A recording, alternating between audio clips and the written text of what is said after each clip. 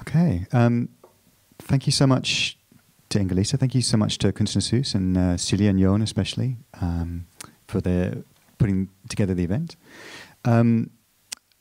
I'm feeling a little bit overwhelmed, actually. I have to say, like I felt like I knew these works from quite a long time ago, but actually seeing them together on a big screen, I was just saying to Inger Lise, it has actually quite, for me at least, a very physical effect. It's almost like motion sickness. It's very, it kind of, those movements affect you, you know, for me at least, kind of through my body as much as my eyes. I've actually known Inger Lise quite a long time. Before I moved to Norway, I worked at a place called Lux in London, which is a kind of agency for artists working with film, and Lux distributes Inger Lise's work. So I have seen these, I guess all of them at some point, but mostly on small monitors when I was actually transferring them onto other tapes, as it was in those days, to go to film festivals and so on. It's really amazing seeing them on a big screen, English. It's kind of thrilling seeing them all together. I wanted to ask, to start, how is it for you to see these works together that are made over quite a long period of time, about 15 years, I think about, for these 6 films? Is this on? Can you hear me? Yeah, okay. Yeah, no, I think my first reaction was that, you know, that was very, in a way, film referential. It's that the 16 mil I'm used to seeing quite small, and now with the digital version, it's really large. So for me, that was. I also realized how incredibly fast they are, especially the first one, kind of bombarding and very much a need to sort of interact with the environment really fast, really intense, and then I suppose in a drift. I start to also work with the camera with different angles and mostly out of boredom in Svalbard, standing around. And but then I also realized that a lot of stuff could happen without actually digging in the ground, but working more with the camera. And maybe sort of disorientate or interact or animate the space on the screen without kind of maybe I had been digging enough. Also seeing how they get more slower or observational. Yeah. And because the films often, although they're quite short, they develop over time. So I know there's always quite an intense process. You talked about it the other day, like it was sewing. You were saying you'd have these sequences, and eventually you kind of stitch them together. Yeah. So and also the one film tends to evolve out of something in the last one. Mm. Yeah, I always find something in one film that I want to continue. I mean, these films are kind of not one after the other. There's some other works in between. But they still, in a way, I think of it maybe as one film, the whole whole section, and yeah. Maybe we can start because I think there are definitely these continuities, but also, as you say, these differences that evolve.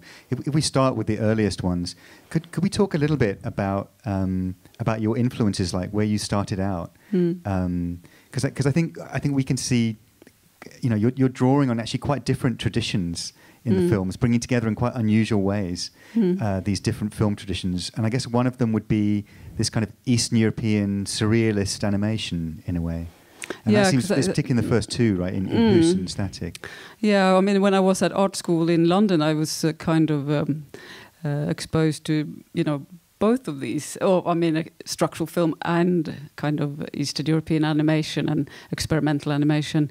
But I was really influenced by Schwankmajer. And even so that I went to work in his studio in Prague, I mean, after he had left. But the whole, especially this thing of working with material and objects, that was very. But then, I mean, in a way, the surreal part kind of left.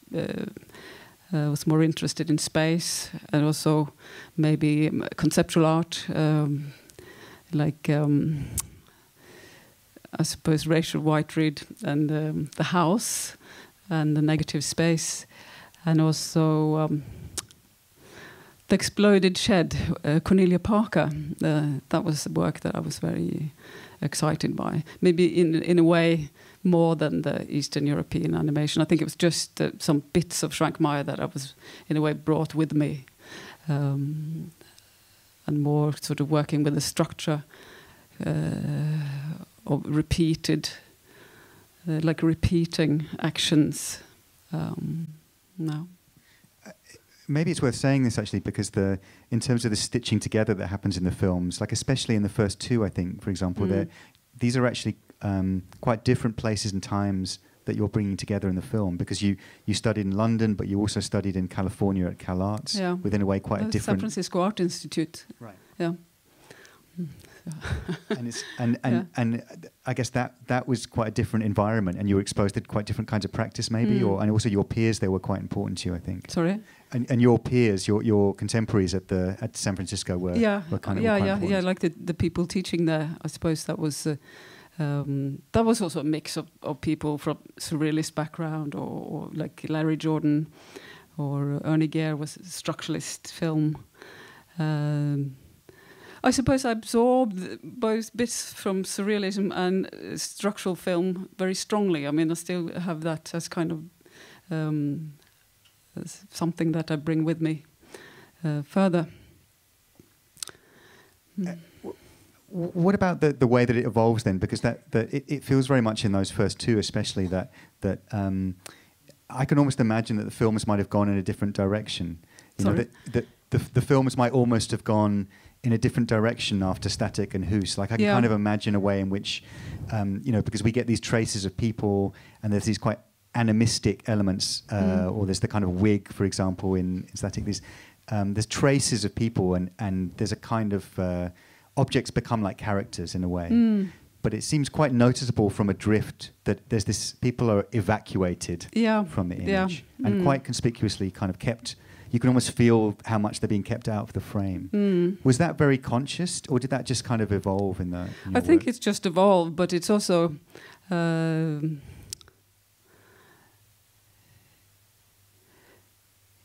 think I just became more interested in like the space on the screen, and a kind of disorientating space. So I had to kind of clear out all the clutter to make space.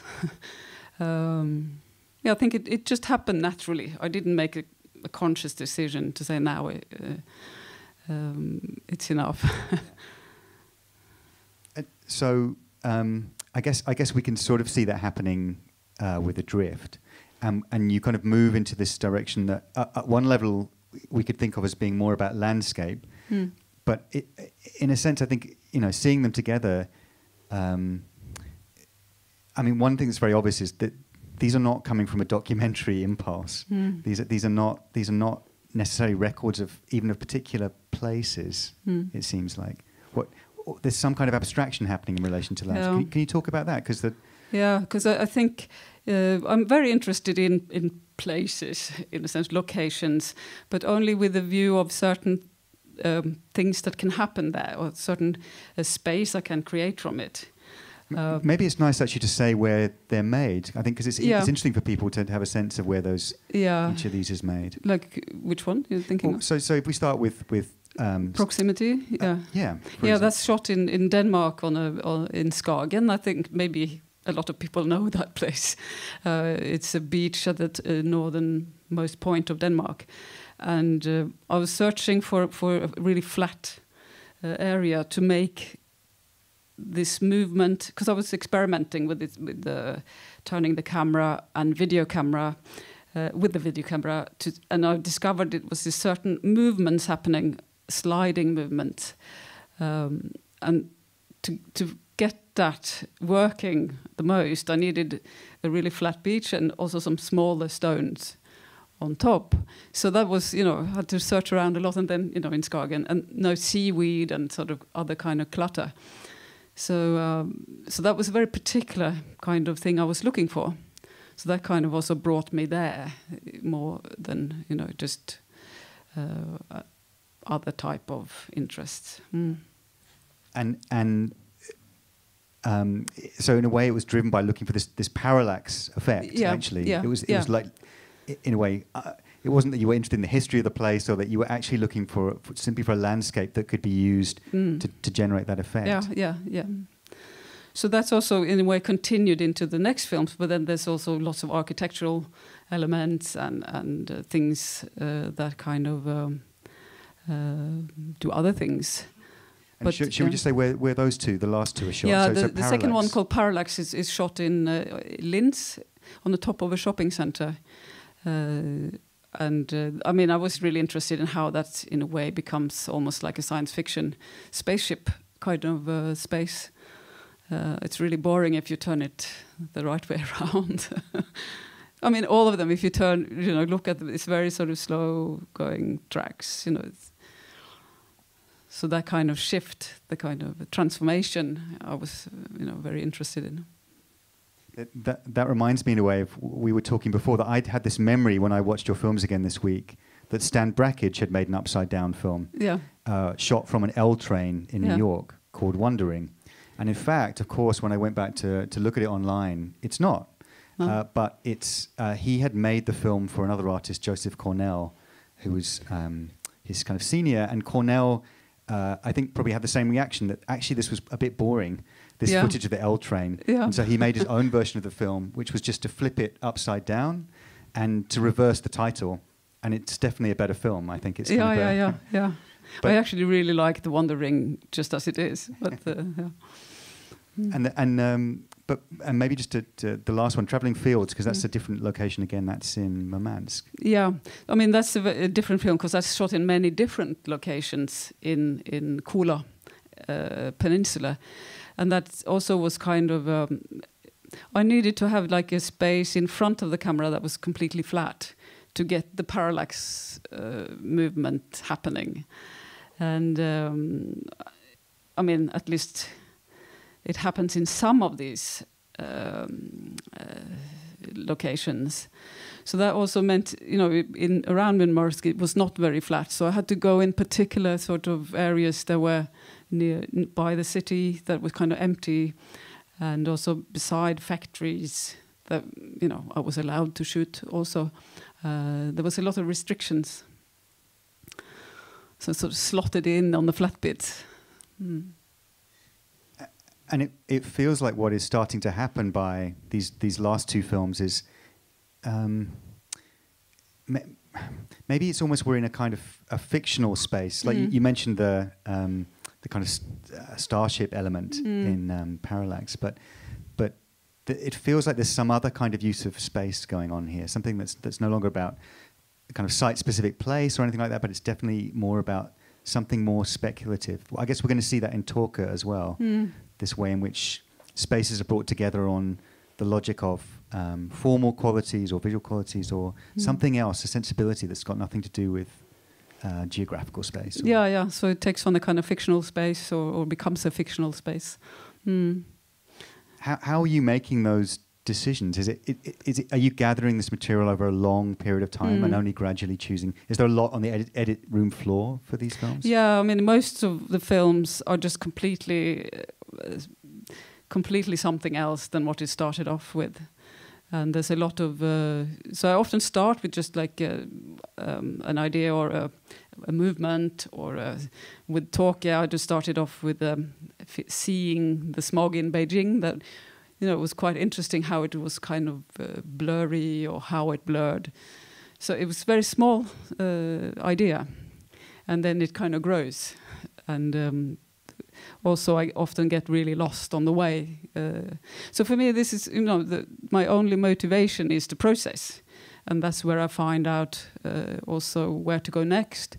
And also at some point I have to often to find or impose some kind of structural element. And so it's the kind of structure comes if we compare it to structuralist films, then I come into the structure kind of backwards.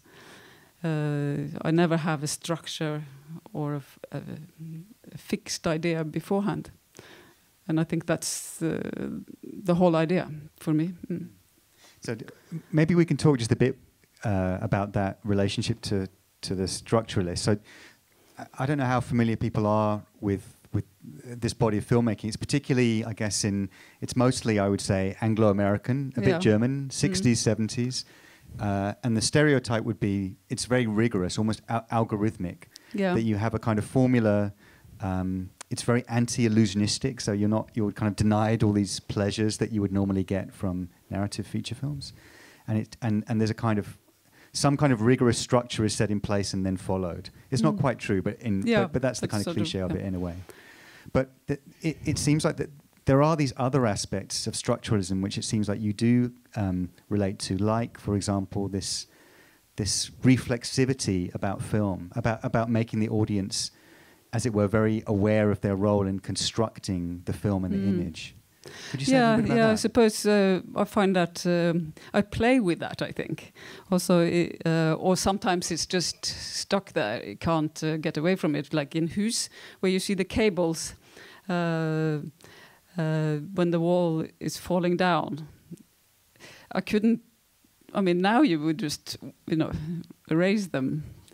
But then, because that's you pulling the walls. Yeah, down. we're just animating bit by bit the falling. But there was no way of hiding the cables, and that I thought is interesting, and that's also in a way refers to the making of the film, and like the structuralists kind of do sometimes, kind of make the film is about the making of the film. So that's certainly references to that, and also I think that's something I like to play with.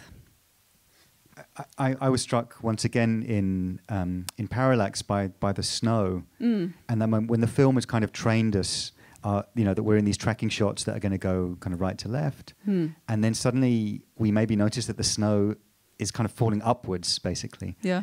And then we have to figure out that, okay, that means this whole shot is backwards, and it's there's these little cues for the audience that in a way they have to reverse engineer some of the processes that they're seeing.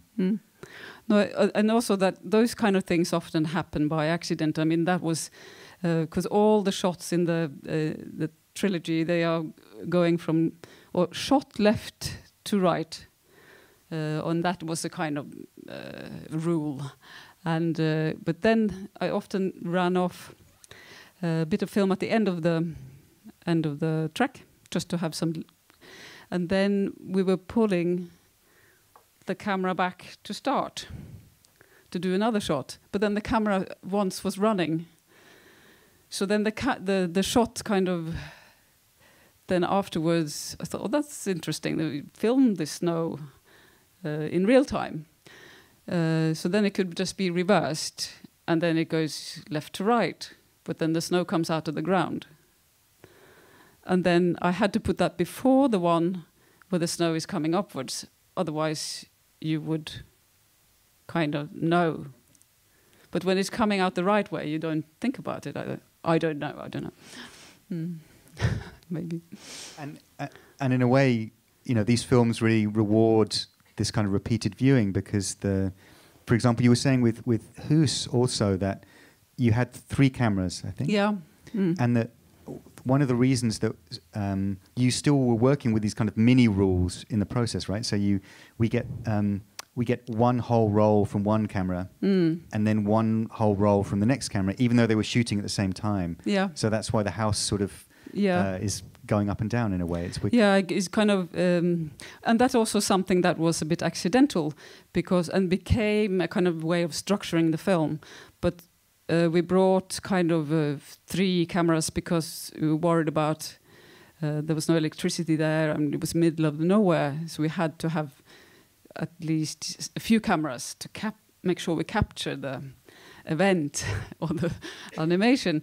So, but then when I got the footage back, I realized that this is a way I could structure so it goes back and forth in time, became like quite an interesting, meaningful thing to think about, like a rap, or at least, or also, I mean, this film I think is so much about time anyway and process, and then you have this thing going back and forth in time, kind of, like a structuring element. Absolutely, and there are all these kind of layers of time happening, like the sequence with the sun from the window crossing the wall, which is obviously time lapse, and you can tell it's accelerated, but you can also see that somehow between those shots, that the wall, the paint on the wall is flaking or being flaked off by you, obviously. Yeah. But so you get these two somehow different layers of time compressed into every frame. Yeah, no, I also find that really interesting to work with the two different time scales, or also the animation is often kind of trying to imitate real time. I mean, of course, the house is not; it's imitating some strange, speed it up even more than the time lapse. But the tracking shots, for instance, they are constructed to appear as running in real time, like a real tracking shot might be. And then, of course, the time lapse flickers and the shadows go fast, and so playing with those two time scales I found really, also interesting. Absolutely, and I'm so aware of time, and there's a couple things I really want to ask. One that sort of relates, I think, to these questions of process is about sound. Sound. Yeah, and about the sound design, because sound is such a big part of these, and especially their kind of the kind of spaces, the fictional or kind of emotional space they create. That the sound is very important, I think. But you've worked collaboratively a lot on the sound, and in quite different ways. So I was wondering, actually, if we could compare two specific examples. One being Adrift, which is the film in Svalbard, and then the last one, Traveling Fields. So Adrift, you worked with Farhad Kalantri, is he, on the soundtrack, and it's Sturla Einarsson helped on Traveling Fields, I think, with that sound design. But they're both completely different processes, but they also, I think, have quite different effects and relationships to the image track. Could you sort of talk about those two? Yeah. The one in Svalbard is just based around one singular recording of it was just a microphone put into the window, crack in the window during a snowstorm. So just a hiss. So that was, just one real-time recording. And then it sort of worked some elements of other wind into it a little bit, but very simple. And also somehow thinking that it might seem like it's eroding or working against the animation in some way, because that's kind of constructed time. And then the real time of the recording. I thought also that to juxtapose those two. But in Traveling Fields, it's very complex soundtrack, because any sound that you try to put on those upside down track, the three last films, really came into conflict with the image. It's very hard to put sound to it. I, in a way, wanted to keep them silent. But then with Sturla, he was found a way that you, in a way, can accept the space, and working with those, and he made like really long, or really slow layers, loads and loads of layers, in a way corresponding to the layers of sliding movements in the film. But I think what we were trying to do, or what he was interested in, is try to make you kind of think that it was real. And there's all kinds of things you were saying in the mix there that are kind of barely perceptible, like a satellite beep and a Russian male choir, I think, and it's very, very heavily mixed. Very, very layered, and I mean, I don't hear all those things, but and also the last shot is the sound of an avalanche that's really, really slowed down. that also starts away. And I suppose the last shot includes all the different layers of the film, earlier bits of the film. That was also some formal element. I really want to open it for questions. I'm going to, but I want to ask you one last thing, in a way about atmosphere and about the atmospheres of these films, and especially looking at them now, because there is this sometimes sci-fi feeling, but also a kind of maybe apocalyptic feeling. And I'm just wondering, are there, for you, is there a politics around these images? Is there a kind of eco anxiety in some of these, or is this something that simply we might project onto them at this point? Yeah, but I don't think about that when I make it. But sure, there's a lot of anxiety in there. But I hope they can work on different levels. I suppose when I make a film, I'm very engaged with the formal elements, and I think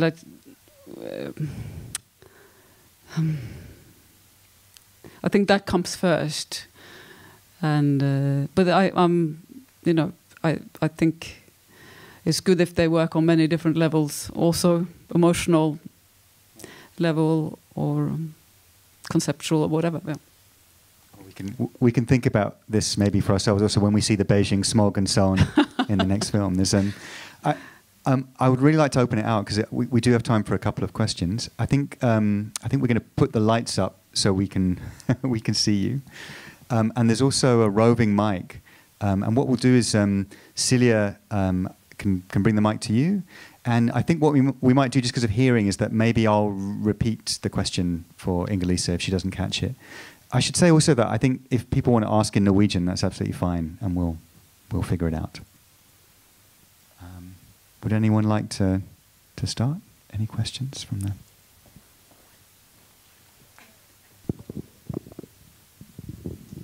Yeah, hi. I just wanted actually to hear more about your methods practically, because I find myself thinking a lot about how you did things, and maybe, for example, the wonderful film Hus. If you can just tell us how did you do that? Did you climb up and down and take away things, and how did you make the paint go off the walls? And how long time do you spend? Okay. We were there for 10 days. And we were 5 people, I think. And it's not so complicated. It's also quite a small it's quite a small house.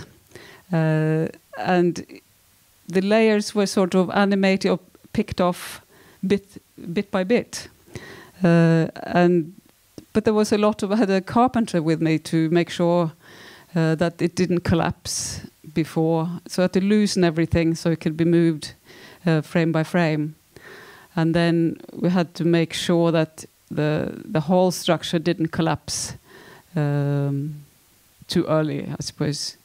And then there was 3 cameras set up, taking 3 different angles of the same movement, and then it was literally just using tools like knives, and it's very physical, but very simple, but very methodical, bit by bit by bit by bit, and no cheating. Did that answer your question? And how much time did you spend on that film particularly? How long did that take? How many days was that? 10 days. So it's not that long.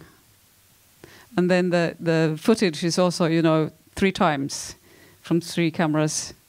So, but there was a lot of work. Yeah.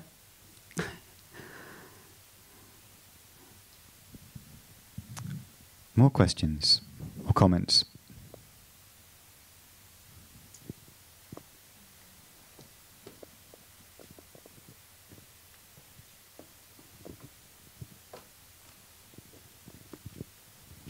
Hi. I'm curious, you talk about your method. Could you say something about what goes before that, when you start out with a new project? You said a little bit about it, like you had some sort of vague idea or some sort of starting point with some small inspiration, and you sort of grow from that. But I'm kind of curious, how does that end up with these sort of quite big sort of productions with all these people involved, and like how does it take shape? Is it that possible to describe? I didn't hear the beginning of that. So it's like what comes before, in a way, that the process you've just described, for example, this intensive shooting process. What happens before that? Like, how do you conceptualize something enough? What's the process that happens before you get on location or with the crew and so on? Yeah, but that's in a way with Hus. It's a very simple answer to that. It's the film before. With all the objects that disintegrate and come back, and I sort of thought I would like to do it to a larger object, and but then a house that would be interesting, and so traveled around in California looking for a house that could possibly be dismantled or worked with in that way. So that's, I suppose, it's very much coming out of something I have tested or played with or tried out, experimenting with, and then take it, just go for it in a way, yeah. It must be hard though with for example some of the later films where you have to raise money. To take a crew on location, but in a way it sounds like you're very process based. Do you have to overpromise a little bit or kind of over-describe when you actually don't really know what's coming out? Yeah, a lot of the time I don't know what's coming, and I kind of make a kind of a plan, or I often describe a method.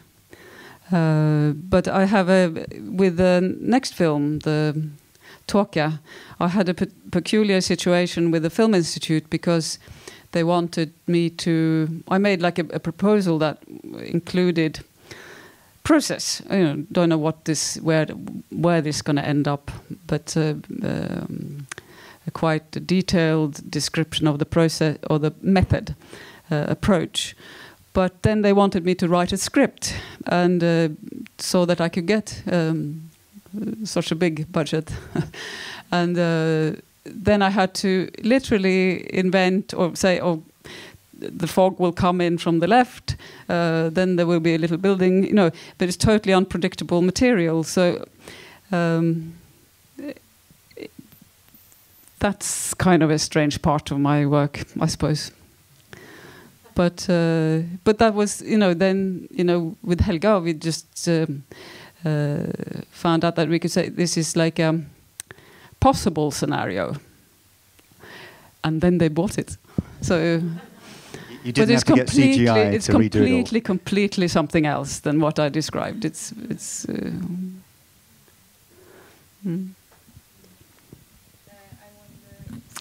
the microphone, please.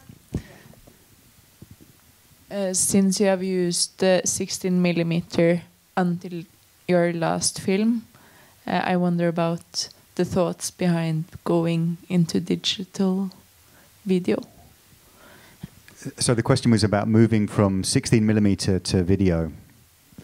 Yeah, I haven't really moved anywhere but back and forth between. And now this last film is a mix of Super 8 and 16 and digital. And I really think that I would like to work with digital now, without abandoning 16mm or Super 8, but it's great that it's so accessible, and so the process of the film is simple, or ish.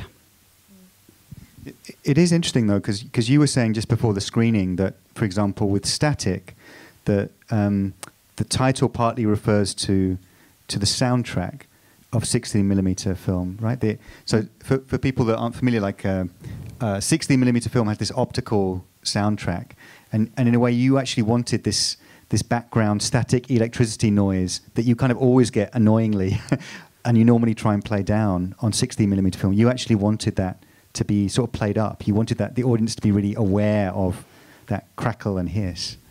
And in a way now, of course, it's showing in digital form. And did you hear the static in there? Yeah. But I was cute. I was listening for it rather than for it. So.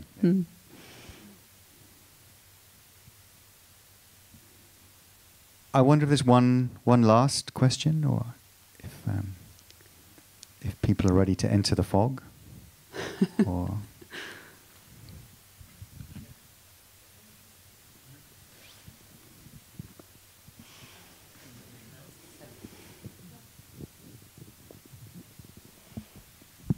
Yeah, I basically just wanted to say thank you for the wonderful films. It was really interesting watching them in a sequence.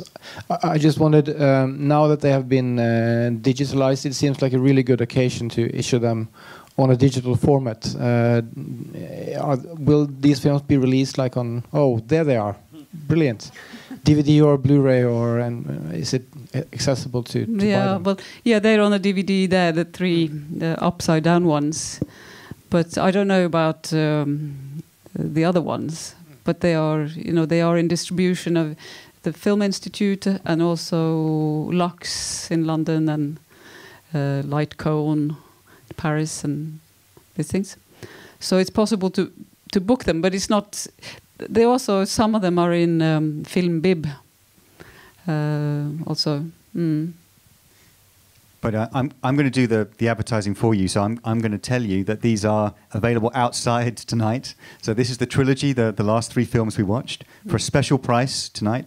I'm going to say it's a special price of 200 krona, and they're out. So that's out on the front desk if you'd like to get a copy. Maybe that is a good moment to go over into the last film to talk. Do you want to just say anything about that? You've talked about it a little bit, but is there anything else you would like to add about Talker before we see it? No, not really. I just think I've said we talked about the bits about different formats. So and it was produced over quite a number of years. That one, it's really it's taken a long time. Yeah, it's mainly because it was very hard to catch the fog, the unpredictable fog. Well, I'm very much looking forward to seeing it on the big screen, because I haven't seen it yet either. I just want to say Inger Lise will be around afterwards in the bar if you would like to come and ask her other questions one-to-one, or just thank her. But for now, I'd just like to thank Inger Lise for a wonderful screening, and thank you all for coming. So, thank you to you, and thank you, Mike.